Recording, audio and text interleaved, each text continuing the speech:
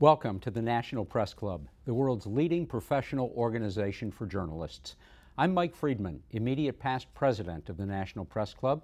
I'm the former general manager of CBS Radio Network, now journalist in residence at University of Maryland Global Campus, and executive producer of the Kalb Report public broadcasting series, moderated by today's virtual headliners guest, journalist Marvin Kalb. We're pleased to accept questions from those tuning in today.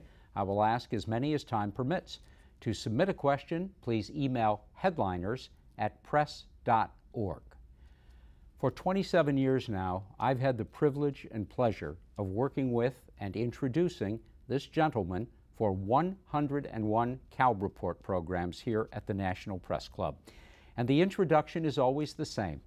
Ladies and gentlemen, please welcome the last correspondent personally hired at CBS News by Edward R. Murrow and the gold standard of broadcast journalism, my friend and colleague, Marvin Kalb. Hey, thank you, Mike. That's the kindest intro. Please do it again and again. For his 17th book, just published by Brookings Press, Marvin presents the second installment of his autobiography. It is entitled Assignment Russia, Becoming a Foreign Correspondent in the Crucible of the Cold War. Marvin has described the book as a long letter home after an unforgettable personal adventure.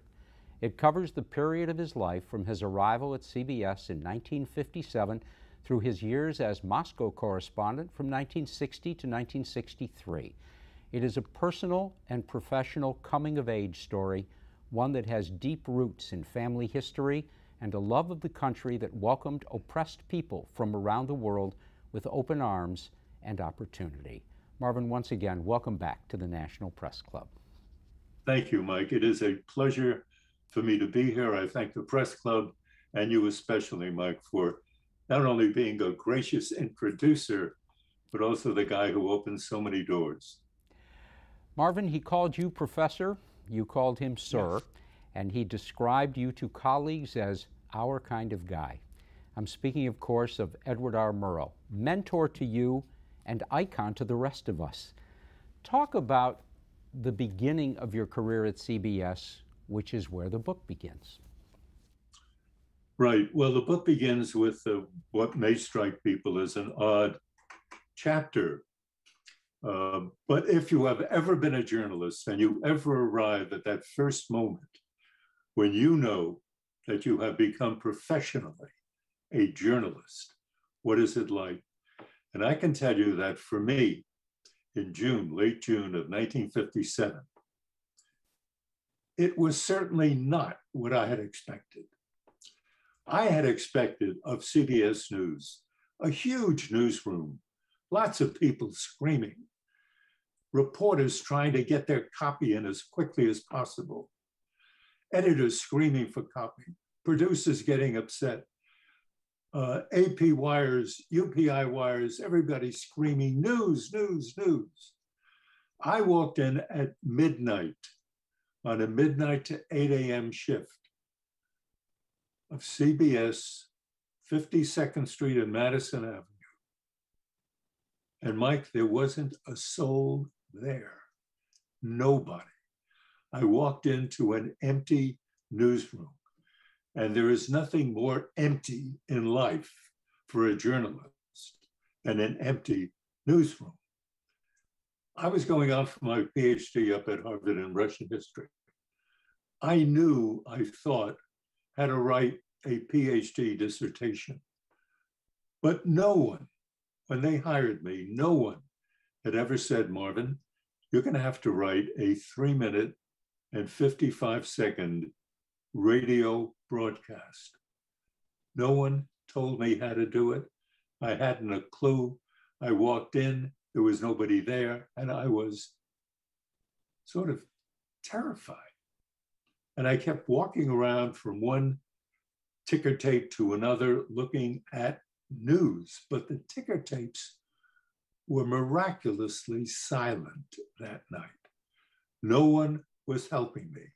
And I began to go into a panic at about 3 o'clock in the morning, when suddenly bells went off at the Reuters ticker, which is what happened in those days. bells indicated a bulletin. Picked myself up, ran over to Reuters, ripped a copy off, and it read, 27 people died when the boat they were in capsized in the Ganges River in India. And my first reaction, I'm ashamed to say it, was, thank God. And it was thank God for me because I had a news story. I had something to write about. And I finally did write something, and I gave it to the editor, who came in at 4:30 in the morning, a bouncy guy with a Yankee baseball hat, carried his lunch with him in a small bag. He says, you must be Kalb. I said, yes, who are you? He said, I'm Halter Kell, and I'm your editor. Do you have your copy? I said, yes, sir. I gave it to him. He sat down and he looked at it, and my heart dropped because I was hoping there'd be a smile on his face, something to indicate satisfaction. But at about 5 minutes to 5, he threw my copy aside, put in fresh paper into his typewriter, and batted out at a ferocious speed, batted out a news story, the whole broadcast, did it himself. At a minute to 5, a man came in, picked it up, went into Studio 9, read it, and to my ear, it sounded like my earlier vision of CBS. It was so well done. But of course, I didn't do it. Halter Kell did it. And when the broadcast was over, he came over to me and he said, put his arm on my shoulder, he said, Marvin, you're a really good writer, but you don't know how to write a radio newscast. And he explained what it was like. And he became one of my great teachers. I loved Halter Kell. There often is a moment in time, Marvin, when you can merge what you bring to the mix with what you learn on the job. And was it evolutionary for you? Was there a particular moment when you felt, I've got this, I really can do this? Mike, this may come as a surprise, but to this day, I never feel that I've got it. I always feel that I'm doing the best I can to convey information to the public as honestly as I can, as straightforwardly as I can. But I can tell you right now that satisfaction with my own work is never something that I have felt. I always have a sense that it could be a lot better and that I ought to try harder. But I can say to you that when I was in Moscow for the first time as a reporter, which was in May of 1960, I did feel a coming together of the knowledge that I had accumulated about Russia, the language, the history, the culture, the economics, all of that stuff that I had been picking up in college and in graduate school and working at the US Embassy in Moscow in 1956-7. And the requirements of taking that knowledge and putting it into a minute radio spot, a minute and a half television spot, and somehow or another, despite the compression, still to convey the reality, the substance, honestly, to the American people as best I could. So in a sense, the two did come together, but never to my total satisfaction. I'd like to read you something and get your view of it. Our wonderful mutual friend and colleague, Richard C. Hotelet, offered the following description of Ed Murrow. Dick said, even now, many years later, I think of Ed Murrow in superlatives, a skilled, tenacious reporter and a brave man, a fine human being. As a boss, Murrow laid down no rules, made no suggestions as to style or content. He demanded only a clear and, where appropriate, colorful presentation of fact. He was scrupulously fair, and his colleagues accepted his choices without complaint. He led by example, not command. Murrow's usually furrowed brow expressed a pessimistic side, perhaps to guard against indulging a nationwide audience that wanted good news. Yet, when he smiled, it was like a sunrise. He knew his own worth, but was not arrogant or overbearing. He had a sense of theater, as in his stress on "this is London," as well as a Churchillian sonority that often marked his speech. Murrow's physical bravery was matched by his moral courage that rang out in his television documentaries. His style was serious. Long experience at the microphone did not make him casual. He saw his broadcast as a service to the American people. An accurate depiction, Marvin? Oh, absolutely. That is so beautifully stated only by somebody who worked with Murrow for a long time, which is certainly what Dick Hottelet did. He started with Murrow way back in 1944 in London. He was a young, eager reporter who spoke German. We were at war with Germany. And he wanted very much to persuade Murrow, who was sort of the bureau chief of CBS in London, to hire him.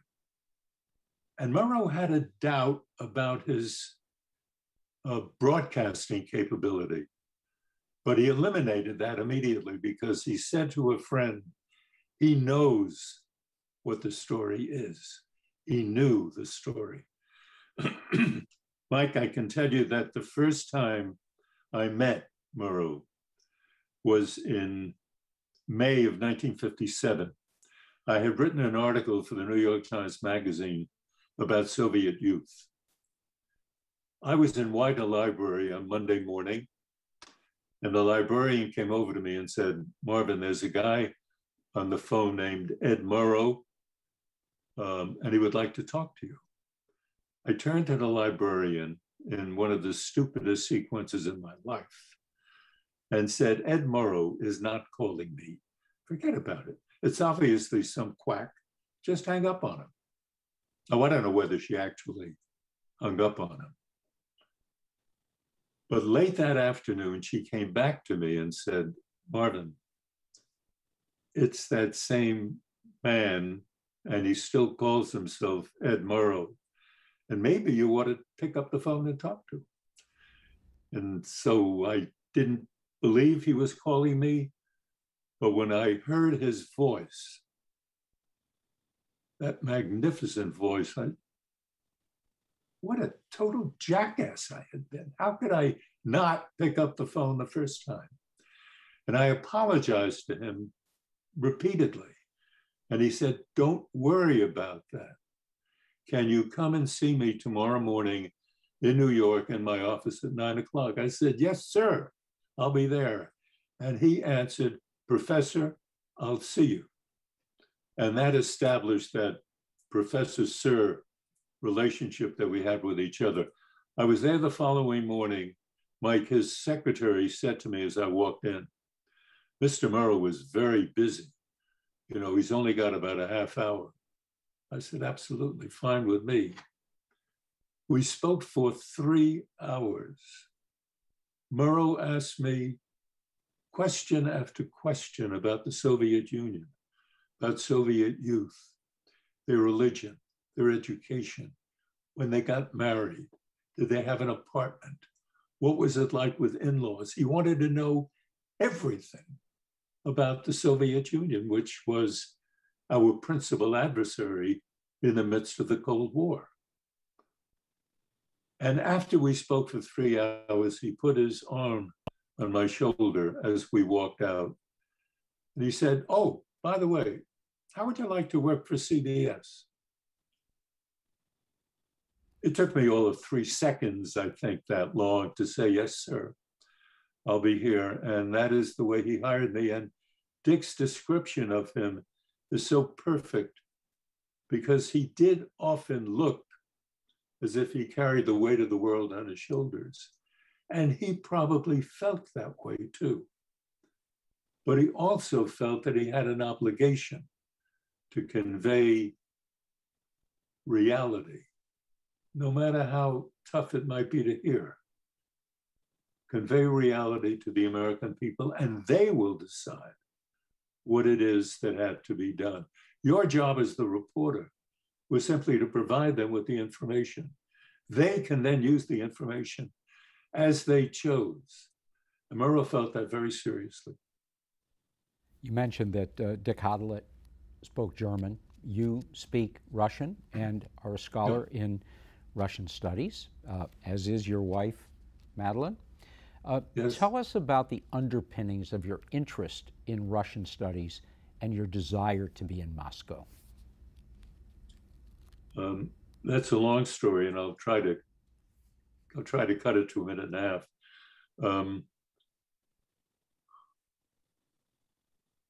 My mother and father were both products of the Tsarist Empire, which stretched then into Poland, Ukraine.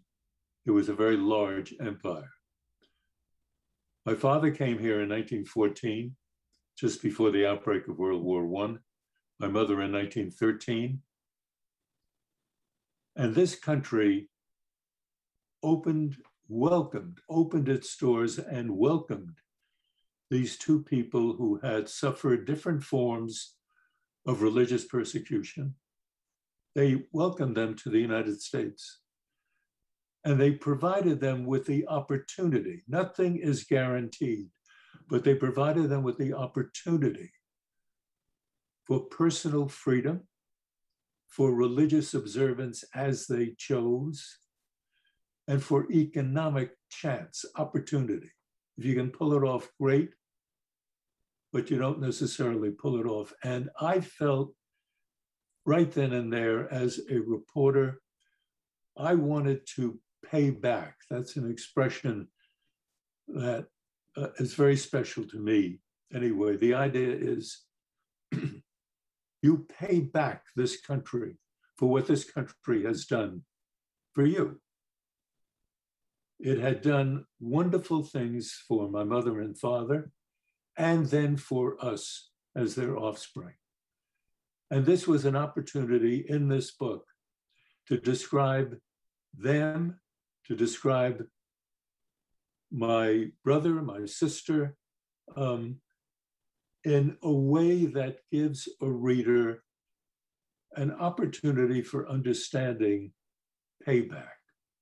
Thank you, America, for what it is that you did for my parents and then for us. And Murrow was somebody who understood that immediately. And I wouldn't talk to him about this then because I didn't know enough about payback. But I do now, and I feel very strongly that it is important that everybody have an opportunity to pay back the country that gives them the opportunity for religious freedom, political freedom, and economic opportunity. Let's stay in Moscow now. And we have a series of questions about your time spent there, your prep for it, and the execution of your duties there. From former National Press Club President Gil Klein. You were in Moscow during the Cuban Missile Crisis. Did you think war was imminent? What were the signs that you were seeing? Let me point out also, I didn't quite complete my earlier thought. You asked me about getting into Moscow. My brother, Bernie, who has always been extremely influential in my life, he is the one who essentially steered me in the direction of the study of Russia, the study of the Russian language. And I then did a great deal of work in the Army when I was in the Army, in Army intelligence. So that gave me a clearance that allowed me then to work at the US Embassy in Moscow. Murrow then offers me the job and he sends me, in effect, he's the one more than anyone else who made it clear that I was to go to Moscow. And that was in May of 1960. Cuban Missile Crisis is October of 62. By that time, I was an experienced Moscow correspondent. I sort of felt that I knew what it was that the Russians were trying to say to the Americans, as well as to their own people. And the question about whether I thought we would have war, yes, that possibility certainly ran through my mind, but I did not feel ever through the Cuban Missile Crisis that we were going into war. I felt that this was an effort by Nikita Khrushchev to solve the Berlin crisis, which he described as a bone in my throat. And he wanted to end that crisis by frightening the United States into striking a deal that would lead to Russian control over all of Berlin and the United States withdrawal from Berlin, Western Berlin. So I saw this as diplomacy, very dangerous diplomacy, but as diplomacy and not a step toward war. And of course, that made it easy for me. But my boss in New York, a wonderful man named Blair Clark, asked me whether I wanted to send Mady, my wife, off to shopping in Scandinavia to get her out of Moscow, because he feared that there could very well be an attack. I did not agree. I didn't think there would be. There's a question from our friend Sam Litzinger, who is a member of the National Press Club. During the Cold War, Americans tended to think of an ordinary Russian as a kind of mysterious other about whom they knew little. Could you share some stories of Russians you met and how they impressed you? Sam, let me tell you that Russians come in many different shapes and sizes. They are not of a standard form. There are Russian intellectuals with whom any Harvard professor could feel very comfortable spending an entire day, week, month, or year with. First-rate scholarship, wonderful people. And there are also people like Putin who run the country. And there are many bureaucrats in between. And through Russian history, there has been truly a sense that the Russian people require a strong leader, somebody who will tell them what to do and they do it. And for many, many years, that was indeed the case. But what struck me as fascinating was in that first time that I was there with Nikita Khrushchev. Khrushchev, as the leader of the Soviet Union, wanted to initiate a program, a policy of reform throughout the entire country. He did some of that, but he got into trouble doing that with a lot of conservatives who said this far and no further, in fact, get back. And so in 1956, he delivered an historic speech denouncing Stalin and saying, in effect, let's open the door to a little bit of activity, a little bit of motion. But the door was shut. And that happened after Khrushchev, with Brezhnev, who the whole country kind of just stopped. And then Gorbachev arrived, and he opened the doors once again. And there was a possibility that democracy under his successor, Yeltsin, could actually happen in modern day Russia, where people would be able to travel, talk, open up, do things that are exciting. At this particular time, we are in an earlier period now with Putin cracking down. And where we are, unfortunately, is at a moment when the doors are being shut on Russian talent. I mean, think back to the Russian writers, the musicians, the composers. My God, you can't be at a concert without bumping into a piece of Russian music. They're all over the place. So it's there.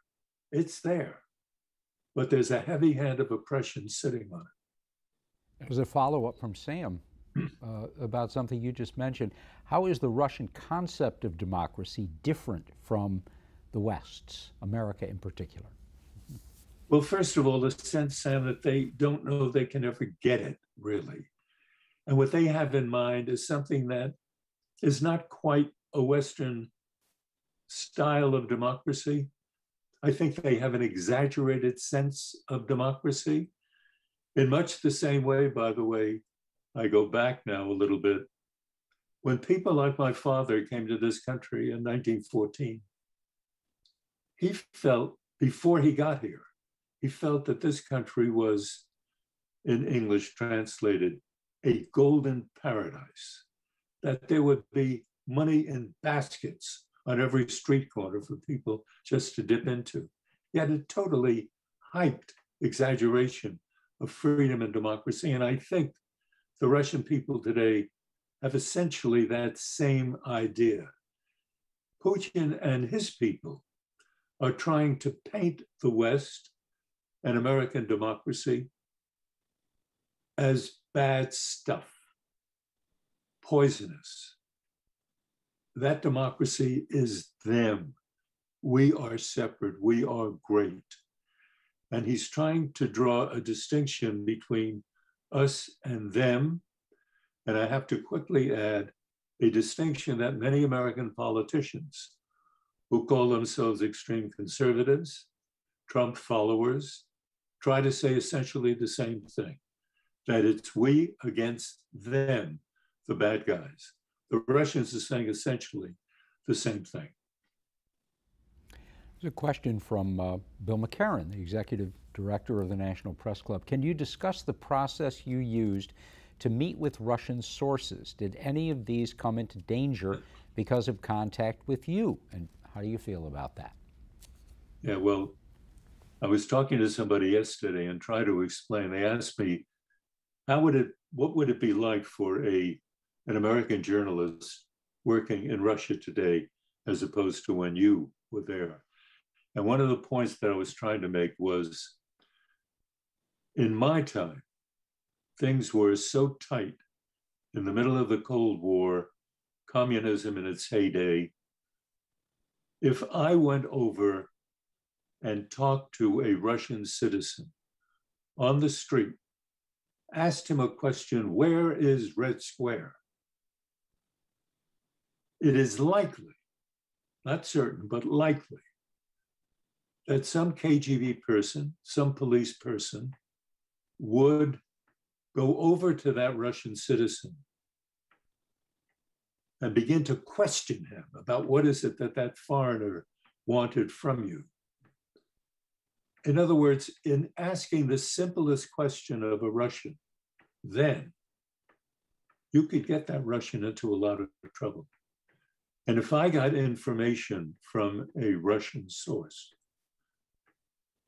and I have to be very clear about this, they didn't come dangling like fruit from a tree in springtime. They were very rare indeed, because everybody lived in a frightening environment, tight environment. But those that I did know and those who did talk to me, they took huge risks. And I took a risk too in possibly opening them to a KGB crackdown on them and their family. So it was always on your mind as a reporter, it should have been, that you could get these people into terrible trouble.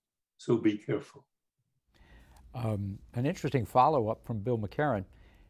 Did the Russians ever try to recruit you when you were there? And what was that like, if so, and did you report it? I'm sorry to disappoint you, but to the best of my knowledge, maybe they tried it and I wasn't even aware of it, but to the best of my knowledge, nobody ever tried to recruit me as such. You did get into conversations with Russians, you would have to, in which they would try to persuade you that their system of government was really better than yours. Maybe that was an effort to win me over to their point of view, but if it was, it failed. And I'm not aware of any serious professional effort to hook me into their system. From what you shared in your first autobiographical book, The Year I Was Peter the Great, and what you share in Assignment Russia.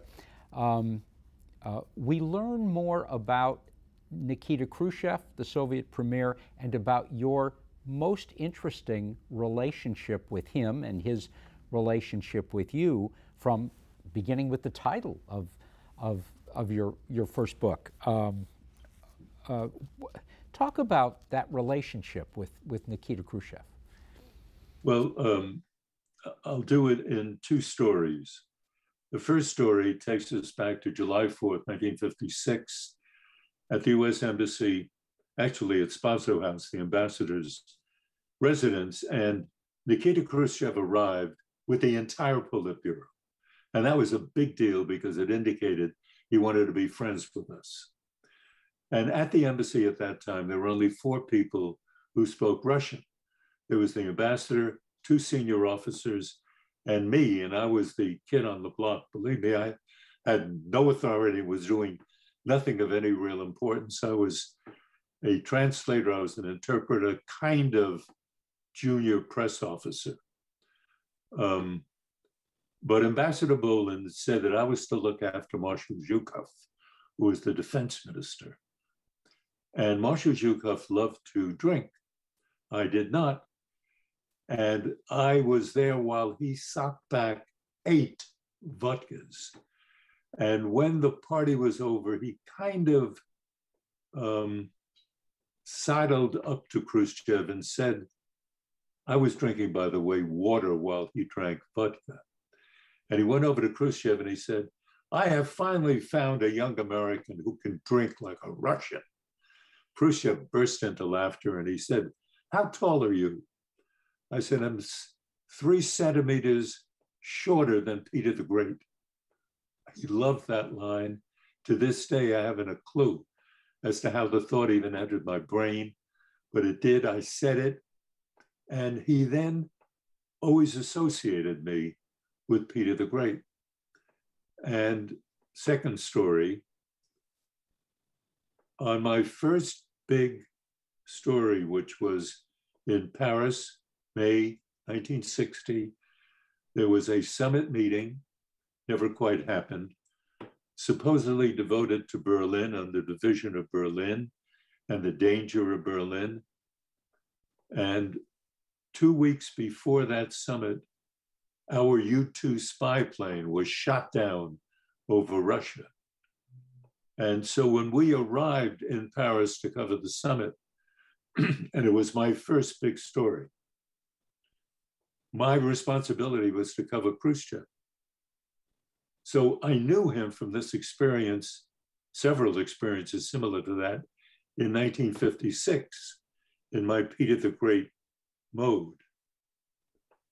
And so my foreign editor asked, what, Marvin, are you going to do covering Khrushchev? And I said, I know that he normally goes out in the morning for a walk, a brief walk. Let me have a crew at 6 a.m. I'll be in front of the Russian embassy. If he comes out, maybe I can get an interview with him. He was reluctant, but he said, okay. Following day, I was there, 6 o'clock, CBS crew sets up. It's absolutely quiet as can be. And 6:30 comes around and the cameraman says, Philippe was his name, Marvin, are you sure Khrushchev's? I said, I'm not sure of anything, but he often comes out. And at 7 o'clock, these large iron doors to the embassy open up. Khrushchev emerges with 2 bodyguards. I looked at him, I was thrilled, and we, the crew and I, rushed toward him. And he looked at me and he said, well, he says, here comes Peter the Great. And he said, he then turned, oh, by the way, his 2 bodyguards immediately reached into their inner jackets to pull out what I assume was a weapon. And Khrushchev looked and said, no, no, no, no, no, he's okay, he's Peter the Great. We then walked down a block and there was a French bakery, 7 o'clock in the morning, producing the most magnificent croissants. The aroma filled the air. And I looked at him and he looked at me, Khrushchev, and he said, "Have you ever had those?" I said, "Oh yeah, they're wonderful." He said, "Do you think I would like it?" I said, "I'm sure you would." He said, "I would like it." And I ran into the bakery, bought a whole bunch of croissants, gave him a bunch for him and his two bodyguards, me and my crew. He ate it. The minute I saw his face, it just erupted into Slavic heaven. He loved it. Очень вкусно. He said, "Oh, delicious." He loved it. And then I knew I had a terrific exclusive. And then I went after him, not after him, but asked him questions about Berlin. Would he show up for the summit? Would he insist on certain things that President Eisenhower could or could not deliver? It was a terrific interview. It was exclusive, and CBS had it that night for their evening news program. And that was my opening to being a foreign correspondent. And it was exciting. It was terrific. Sounds it. More questions have come in. Covering the Soviet government has been described as reading signs by who appeared in the lineup of leaders atop Lenin's tomb during official events. Is that what you found, and how hard was it to get any kind of contacts within the government? Extremely difficult to get contact within the government unless it was set up in advance by somebody in the government who wanted either to win you over, to make you more sympathetic, to go back earlier to Bill's question, maybe to make an effort to win you over completely.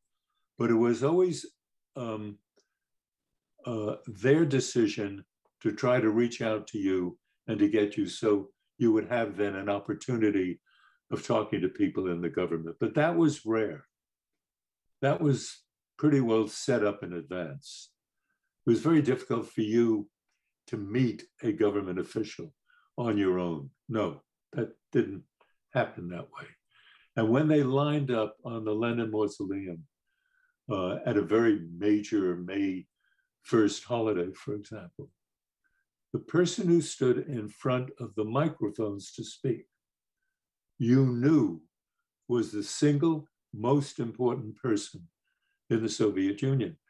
And in my time in the 50s and 60s, it was Nikita Khrushchev or Leonid Brezhnev.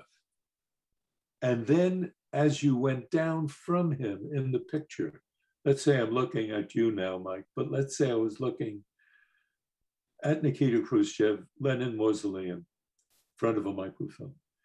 To his right, you knew was the second most important person in the Soviet Union.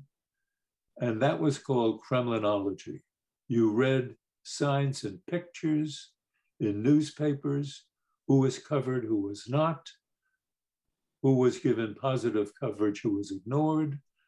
That was Kremlinology, and it was exciting. It was fun. It really was. It was an interesting challenge that you had to meet if you were to be a successful journalist in Russia.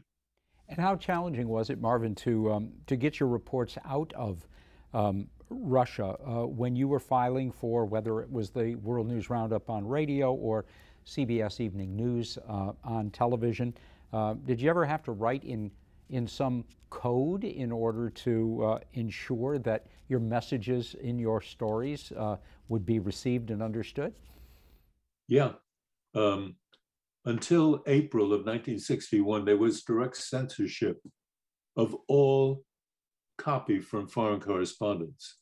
So you would have to find a way of saying something that would convey reality and somehow get the words through the censor.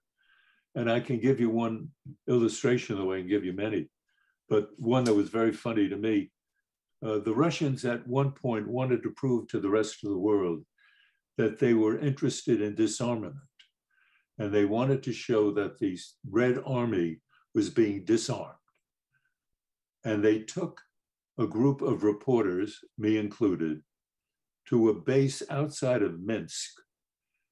And when we arrived there, there was one small detachment of Russian soldiers who raised their rifles in the air and threw them down on the ground and shouted, "To peace." And then the flak, the guy from the government who was telling us what was happening, he said, "You see, we are interested in peace and we're giving up our weapons." My broadcast that evening was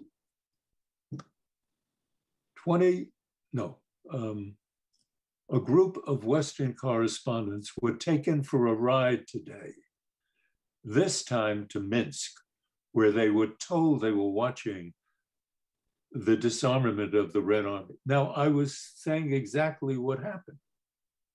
I didn't put in any fancy word, but that phrase, "taken for a ride," the American ear would pick up and know instantly what was going on.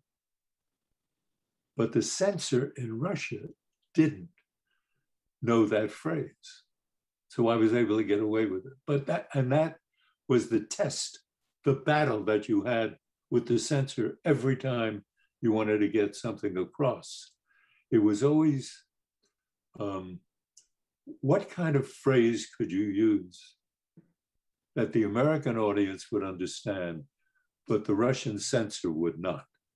That was our daily challenge. It was great fun too. Thank you. Another question. Tell us about your contacts with the dissidents, particularly the Jewish refuseniks. Did you have a special affinity for them? How did you cover that issue?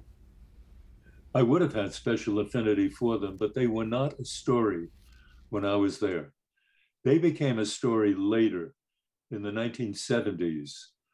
I was there in the 50s and 60s.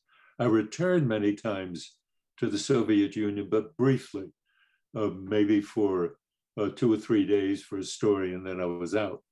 So I did not have an opportunity to cover the Jewish, but not just Jewish, other dissidents as well, people who were, by the 1970s, fed up with this stultifying, oppressive communist system and had the guts to stand up and join others and actually express their discontent and disapproval of their political system. And they were called dissidents and refuseniks. And a number of them who were Jewish and wanted to go to Israel tried very hard to get out of the Soviet Union.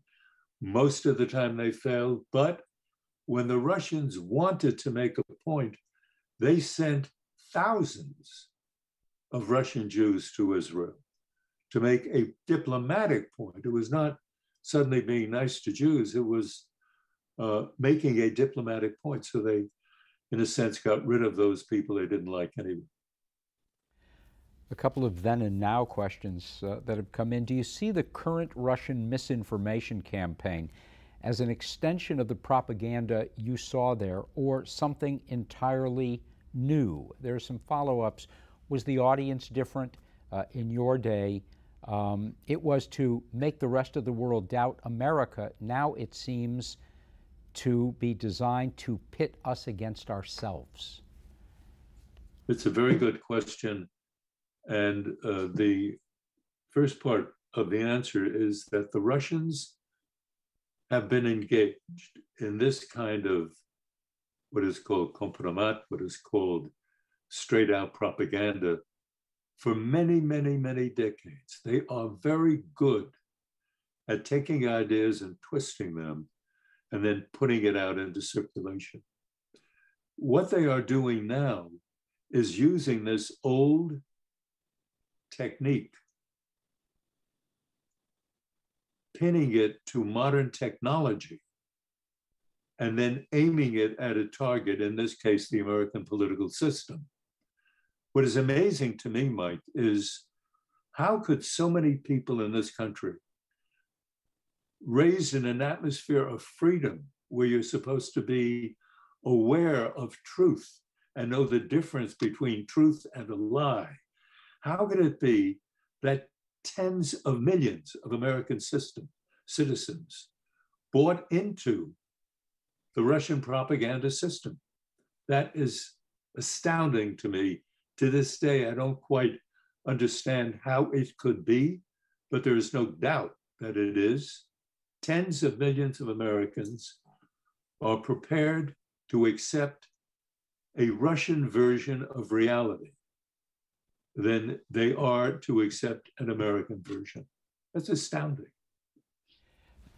It's interesting because it brings us back to journalism with that. And of course, within our country, we have spent the better part of the last 5 years or so with journalists being called the enemy of the people by former President Donald Trump. It was the title of a book that you had published during the Trump administration. And it seems that the role of the journalist today has become that much more important as well as perhaps dangerous. Talk about that.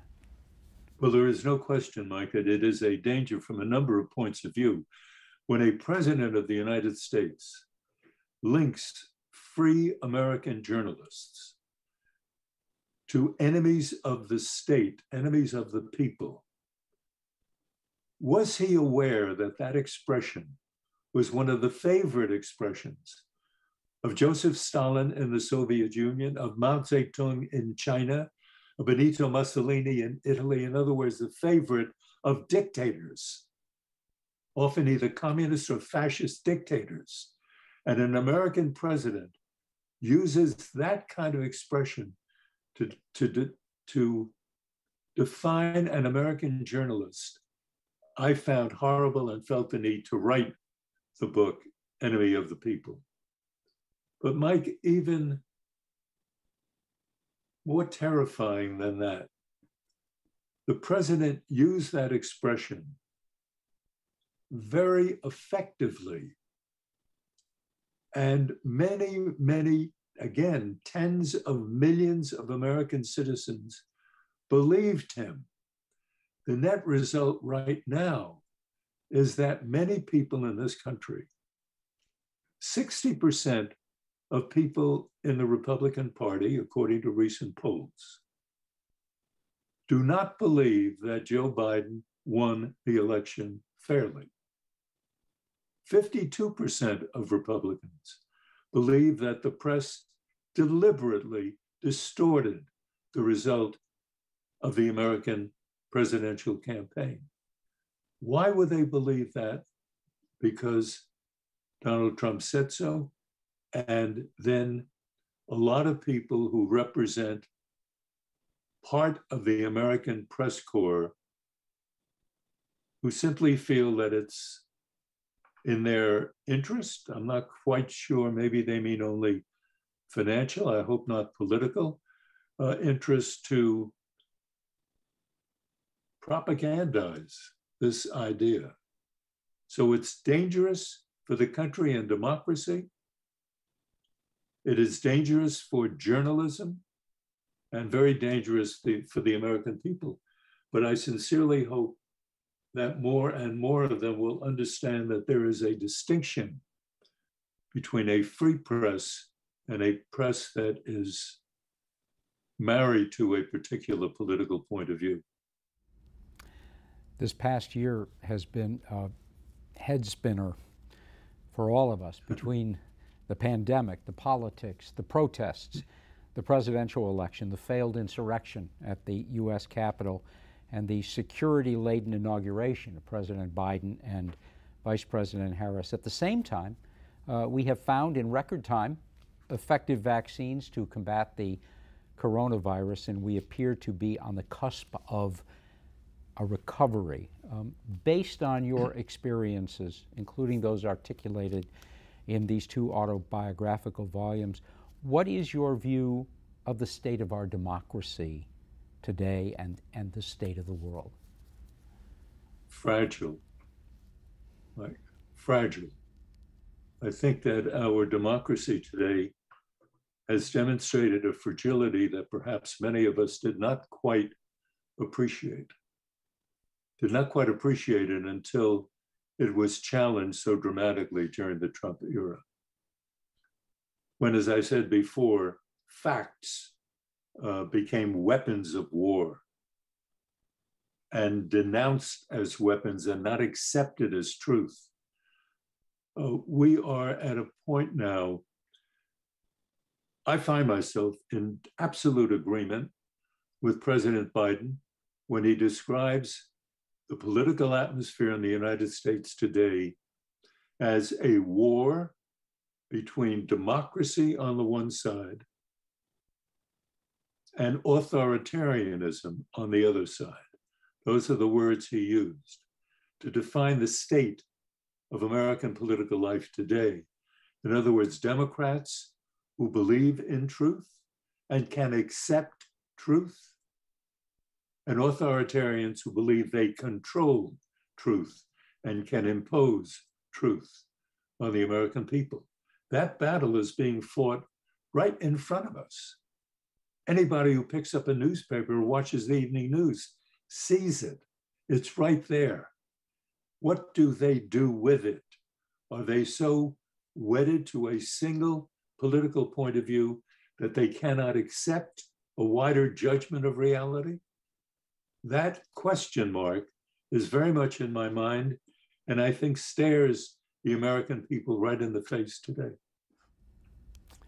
I don't want to allow the hour we have together to end without offering you an opportunity to talk a little bit about some of the people that are so important in your life and who are critical players in your books. So if we can engage in a lightning round here, I'll ask you to offer some thoughts about some very important people. And let's start with Marvin Kalb.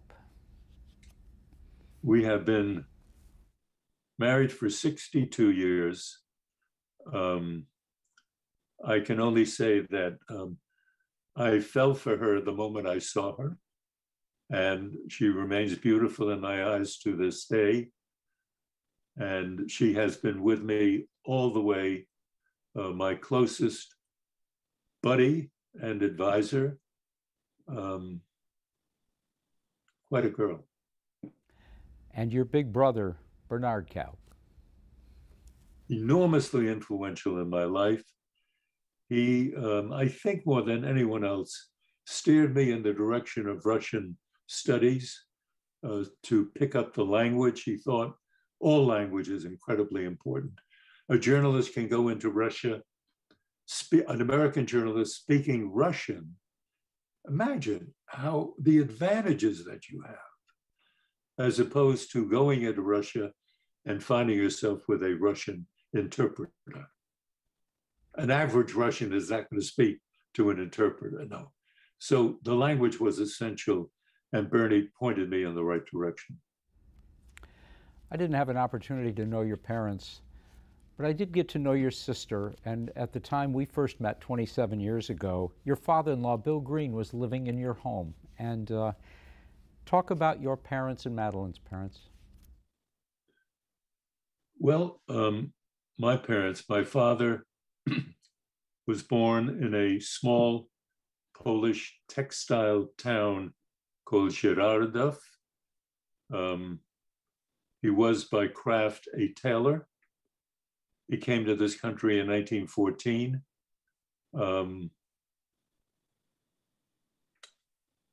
Within a brief period of time, became a great fan of this country and really ended up believing that we could probably do no wrong. However, I stressed earlier that the country gave him the opportunity to flourish. Economically, he did not, quite the contrary. But he was given the opportunity, and he never forgot that. He thought that was the key. What do you do with the opportunities that are given to you? My mother was born in Kiev, capital of Ukraine, came here in 1913, was sort of mixing up genders here, but was kind of the kingpin of her family. She was always the brightest, the most sensible, the most responsible, a terrific person to have for a mother. I speak with authority on that. My in-laws, Rose and Bill Green. Rose was one of the smartest, most sensitive, intellectual people I've ever met. She was also a fabulous cook. And Bill Green was a stock analyst, and a marvelous sense of humor, died at the tender age of 96. And even as he went out, was cracking jokes. And two professional colleagues, Walter Cronkite and Bill Small. Walter Cronkite was the greatest anchorman I ever worked with. He sort of just knew when you ought to do a story and how to lead into the story. His kindness, I thought Cronkite was outstanding. Bill Small was the bureau chief for CBS in Washington. One of the toughest guys I have ever had to deal with. Also one of the fairest, most decent men I've ever had to work with. Bill Small did more to bring women into the industry than any big shot I know. He is the one who introduced people like Leslie Stahl and Connie Chung into the top ranks of CBS. Sorry? Diane Sawyer. Diane Sawyer. Yeah, yeah. Marvin, there's a poetic irony in the book.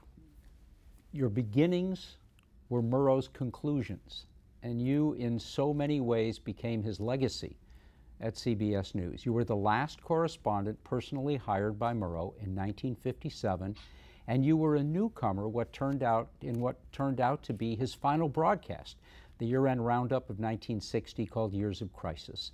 He invited you to join him when he became director of USIA in the Kennedy administration, and in a most poignant response, you said you needed to carry on his work in journalism, and so you did.